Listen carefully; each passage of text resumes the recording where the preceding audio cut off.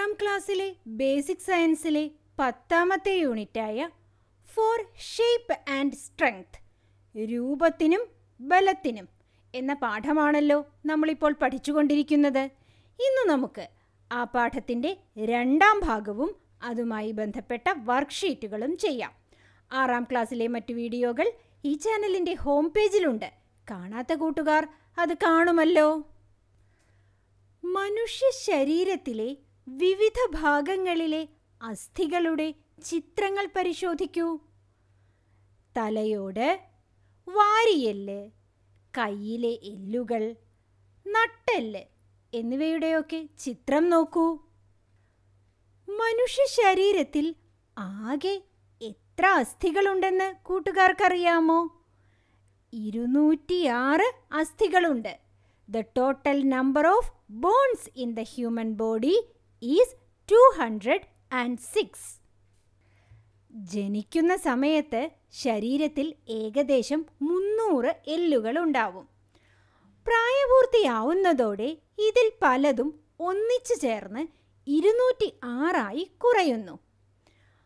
മനുഷ്യ ശരീരത്തിലെ അസ്ഥികളെക്കുറിച്ച് നമുക്ക് വിശദമായി മനസ്സിലാക്കിയാലോ? തലയോടിൽ 22 അസ്ഥികളുണ്ട്. സ്കൾ 22. മാറലിൽ ഒരേ ഒരു അസ്ഥി മാത്രമേയുള്ളൂ. Chest bone 1. നട്ടെല്ലിൽ 33 അസ്ഥികളുണ്ട്. Vertebral column 33. ഓരോ കൈയിലും 32 അസ്ഥികളുണ്ട്.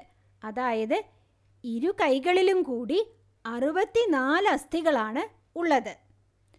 In each hand 32 bones. ഓരോ കാലിലും 30 അസ്ഥികളാണ് ഉള്ളത്. അതായത് 2 കാലിലും കൂടി 60 അസ്ഥികളുണ്ട്. In each leg 30 bones. ഇടുപ്പെല്ലിൽ 2 അസ്ഥികളാണുള്ളത്. Waste 2 bones. മനുഷ്യ ശരീരത്തിലെ എല്ലുകൾ ആകൃതിയിലും വലിപ്പത്തിലും എങ്ങനെ വ്യത്യാസപ്പെട്ടിരിക്കുന്നു?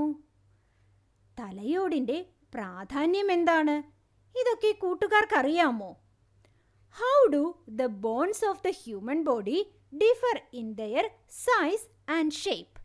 What is the significance of the skull? നമുക്ക് നോക്കാം. അസ്ഥികൾ പല വിധത്തിലുണ്ട്. തലയോട്, വാരിയെല്ല്, നട്ടെല്ല്, മറ്റ് എല്ലുകൾ എന്നിവ ആകൃതിയിലും വലിപ്പത്തിലും വ്യത്യാസപ്പെട്ടിരിക്കുന്നു. തലയോട് തലച്ചോറിനെ സംരക്ഷിക്കുന്നു. തലയോട്ടിയിൽ കീഴ്ത്താടി എല്ലിന് മാത്രമാണ് ചലന സ്വാതന്ത്ര്യമുള്ളത്. ശരീരത്തിലെ ഏറ്റവും ബലമുള്ള എല്ലുകൾ കീഴ്ത്താടിയെല്ലാണ്. ശരീരത്തെ നേരെ നിർത്തുന്നത് നട്ടെല്ലാണ്. നട്ടെല്ലിന് ഏൽക്കുന്ന ചില ക്ഷതങ്ങൾ ആജീവനാന്തം തളർച്ചയ്ക്ക് കാരണമായേക്കാം. ശ്വാസകോശങ്ങൾ, ഹൃദയം എന്നിവയെ പൊതിഞ്ഞു സൂക്ഷിക്കുന്നത് വാരിയെല്ലുകളാണ്. മനുഷ്യ ശരീരത്തിലെ ഏറ്റവും വലിയ അസ്ഥി തുടയെല്ലാണ്.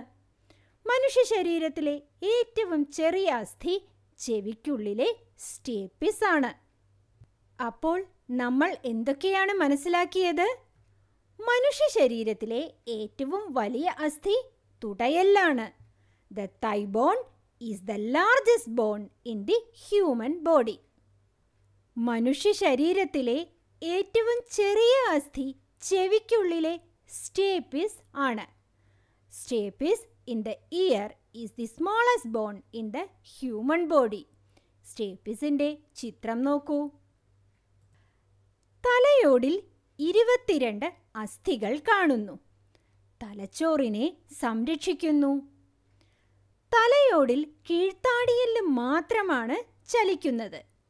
ശരീരത്തിലെ ഏറ്റവും ബലമുള്ള എല്ലും കീഴ്ത്താടിയെല്ലാണ്. The skull contains 22 bones. The skull protects the brain. In the skull, the lower jawbone alone is movable. The jawbone is the strongest bone in the body. വാരിയെല്ലിൽ 24 അസ്ഥികൾ കാണുന്നു. ശ്വാസകോശം, ഹൃദയം എന്നിവയെ സംരക്ഷിക്കുന്നു. There are 24 bones in the ribs. Ribs cover and protect the lungs and the heart. ശരീരത്തെ നേരെ നിർത്തുന്നത് നട്ടെല്ലാണ്.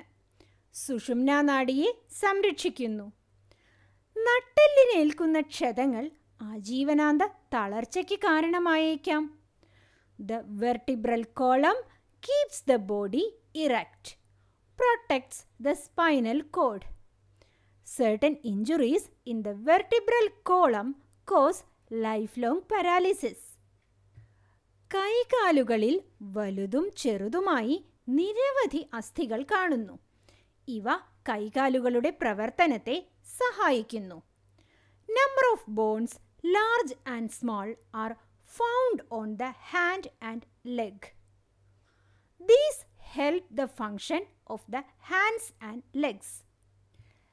നിങ്ങൾ നിരീക്ഷിച്ച മനുഷ്യാസ്ഥികൂടത്തിൽ ചെവിക്കുടയിലും മൂക്കിലും അസ്ഥികൾ കാണുന്നുണ്ടോ? മൂക്ക്, ചെവി എന്നിവയിൽ കാണുന്നത് മൃദുവായ അസ്ഥികളാണ്. ഇവയെ തരുണാസ്ഥികൾ അഥവാ കാർട്ടിലേജ് എന്ന് പറയുന്നു. കുട്ടികളിൽ തരുണാസ്ഥികളുടെ എണ്ണം കൂടുതലായിരിക്കും. അപ്പോൾ എന്താണ് തരുണാസ്ഥികൾ? ശരീരത്തിൽ കാണുന്ന മൃദുവായ അസ്ഥികളെ തരുണാസ്ഥികൾ എന്ന് പറയുന്നു. Soft bones are seen in nose and ear. These are called cartilage. കൂട്ടുകാർ, ഈ ചിത്രങ്ങൾ നോക്കൂ. പലതരത്തിലുള്ള പ്രവർത്തനങ്ങൾ ചെയ്യുമ്പോൾ പാലിക്കേണ്ട ശരീരനിലകളാണ് ചിത്രങ്ങളിൽ കൊടുത്തിട്ടുള്ളത്. ചില ശരീരനിലകൾ അഥവാ പൊസിഷൻസ് ശരിയല്ല എന്നും ചില ശരീരനിലകൾ ശരിയാണെന്നും ഇതിൽ അടയാളപ്പെടുത്തിയിട്ടുണ്ട്. ശരിയായ ശരീരനിലകൾ. നട്ടെല്ലിൻ്റെ ആരോഗ്യത്തിന് ശരിയായ ശരീരനിലകൾ പാലിക്കേണ്ടതുണ്ട്. ഇരിക്കുമ്പോഴും നടക്കുമ്പോഴും കിടക്കുമ്പോഴും പാലിക്കേണ്ട ശരീരനിലകൾ നോക്കൂ. ഓരോ സന്ദർഭത്തിലും നട്ടെല്ല് പരമാവധി നിവർന്നിരിക്കാൻ ശ്രദ്ധിക്കേണ്ടതുണ്ട്. നട്ടെല്ല് വളച്ചിരിക്കുന്നത് നട്ടെല്ലിൻ്റെ ആരോഗ്യത്തെ ബാധിക്കും, പുറംവേദനയ്ക്ക് കാരണമാവും. ഇതുവരെ നമ്മൾ മനസ്സിലാക്കിയ കാര്യങ്ങളെല്ലാം ഇവിടെ പട്ടികയായി കൊടുത്തിട്ടുണ്ട്. അസ്ഥികൾ അഥവാ ബോൺസ്, അവയുടെ പ്രത്യേകതകൾ അല്ലെങ്കിൽ ക്യാരക്ടറിസ്റ്റിക്സ്, അവയുടെ പ്രയോജനം, യൂസ്, ഇവയെല്ലാം കൂട്ടുകാർ വായിച്ചു മനസ്സിലാക്കുമല്ലോ. ഫോർ ഷേപ്പ് ആൻഡ് സ്ട്രെങ്ത്, രൂപത്തിനും ബലത്തിനും എന്ന പാഠത്തിൻ്റെ 2ാം ഭാഗവും അതുമായി ബന്ധപ്പെട്ട വർക്ക്ഷീറ്റുകളും കൂട്ടുകാർക്ക് കൃത്യമായി മനസ്സിലായില്ലേ? മറ്റൊരു വീഡിയോയുമായി നമുക്ക് വീണ്ടും കാണാം.